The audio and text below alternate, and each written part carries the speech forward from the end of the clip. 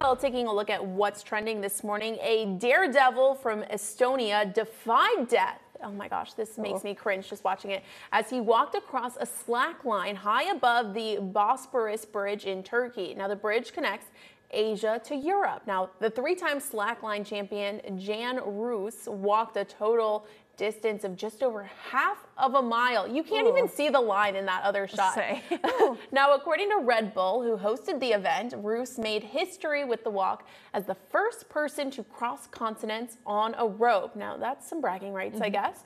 Now, millions of people cross the Bosporus Strait every year by driving, by ferry, and even some swim. Now, the slack line is definitely a unique way, not likely to be repeated anytime soon. Shouldn't be repeated. No. Shouldn't have. Who sees that and is like, that's a good idea? That's a great idea. No, I would be absolutely terrified. Like, it looks like he's hooked to nothing. Yeah. Like, if he falls, it's like I'm looking really closely. I know, yeah. right? Maybe gone. Yeah. I don't know. Maybe he's attached to it right there in the back. That's what I was trying to figure out. But still, oh gosh, that especially, gives me goosebumps. Yeah, and I'm like, there's cars just like rolling by underneath of it and everything like that. No. Yeah. No. I mean, cool bragging rights, but like, I don't think we're trying it out anytime soon. Yeah.